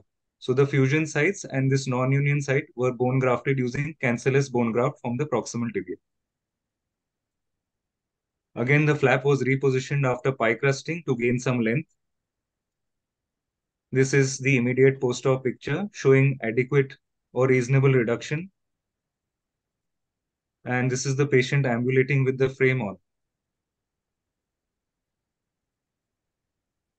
Now, in a course of time, the fractures healed and the frame was taken off.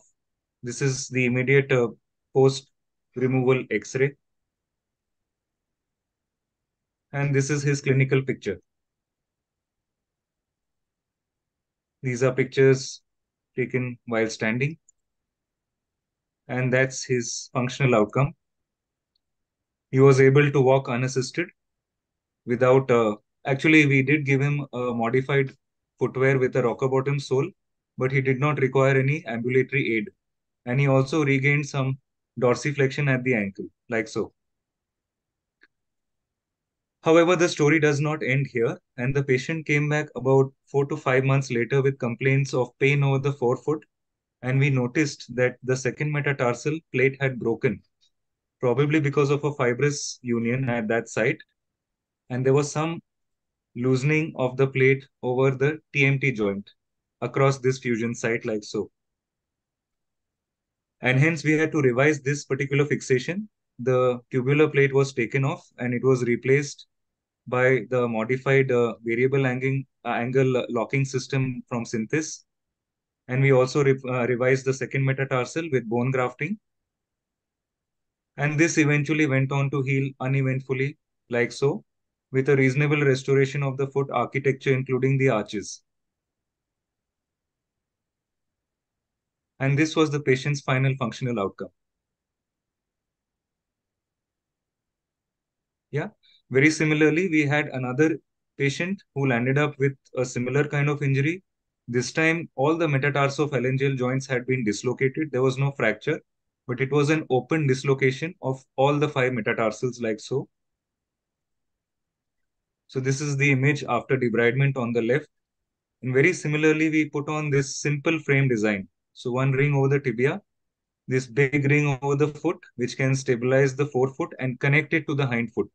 And with the help of these outriggers, the forefoot is suspended from the tibia like so.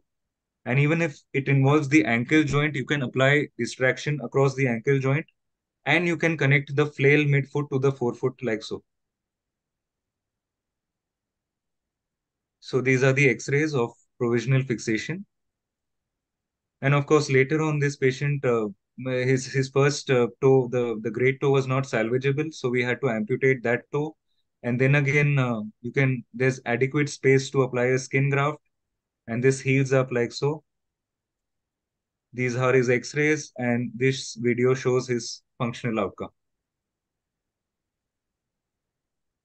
So the take-home message is that timely decision-making with the involvement of a multidisciplinary team can often result in a successful attempt at salvage and should be done. And the versatility of this frame can be used to suspend a flail forefoot off the tibia in the presence of forefoot midfoot dissociation, which is often existing with a mangled foot. So thank you very much for your patient listening. I am happy to share that this case report got published in this month's edition of the Journal of Limb Lengthening and Reconstruction.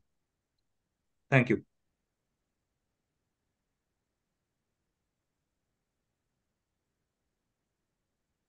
Thank you, Dr. Rajeev. Excellent cases. Actually, these cases, most of the orthopedic surgeons may leave as such after one surgery or all. But later on, as you said, like with multiple approaches and multiple surgeries, we can achieve a really good result. My question, like you use the sesamoid bones later on, because earlier you said that these were. So where did you use them? The sesamoids were preserved, and it was underneath the fibula. Okay. So what did it help, like in union or like in support? Yes, sir. Since the MTP joint, you want to protect the MTP joint at the time of weight bearing, which is obviously fused. So the weight is taken over by the sesamoids. And it's extremely important that the sesamoids be preserved so that to avoid unnecessary stress transfer to the fusion site. Okay.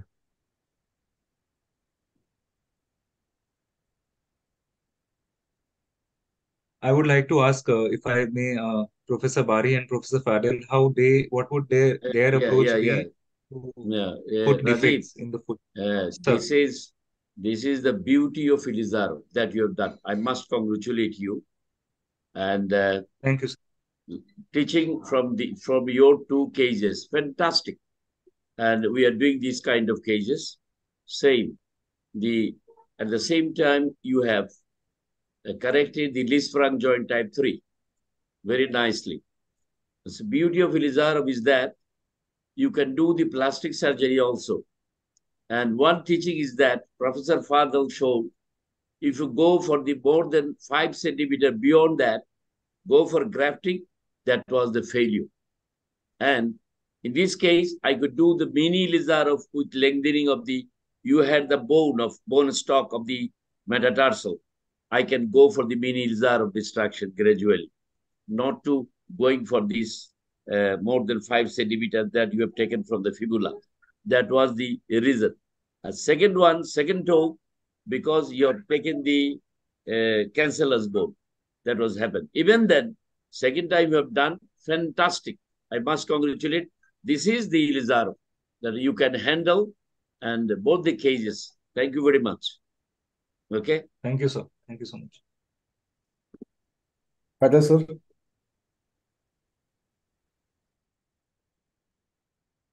Yes, please, sir. Fadel, sir, please, sir. Your comments. Thank you. Actually, as mentioned by Professor Berry, very fantastic cases to use Ilizarov in such difficult cases. These are obligated to be dealt with plastic surgeon. I know that you are lucky to have a plastic surgeon to help you in this case.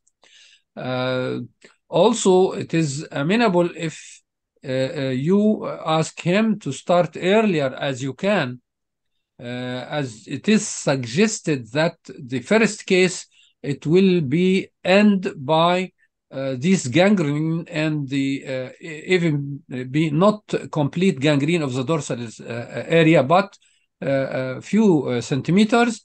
So it is expected in mangled extremity or mangled foot to have this. So provisionally take care, not for you only, it's for me also, of the degloved skin. Not all the degloved skin considered to be 100% amenable for take off again blood supply. So most of this should be, as you did, followed up.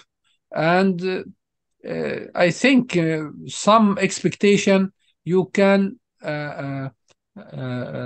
make the debridement and the trimming of this degloved skin, especially for the dorsum of the foot and the dorsum of the hand. All this area, actually, we find clinically and by experience that it doesn't work well in the gloved skin.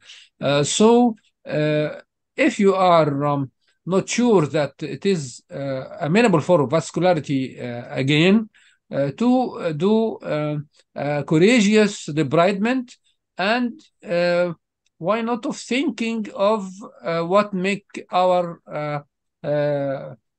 surgery and orthopedic surgery and soft tissue reconstruction nowadays, or since 10 years ago, the VAC or assisted vacuum closure technique.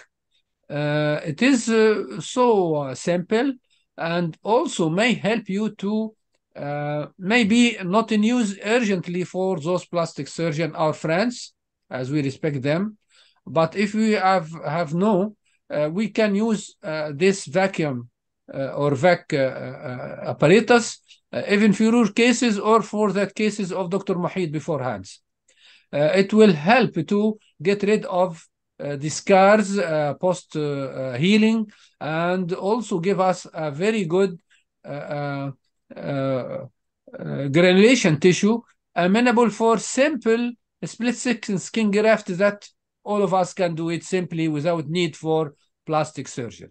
This is the idea that I would like to present for you, is to take care of the degloved skin, that it is not seems to be all this area amenable for replantation and the take of blood again. And second comment is to use or rely upon vac or assisted vacuum closure apparatus. Thank you again, Dr. Rajeev. Thank you, sir.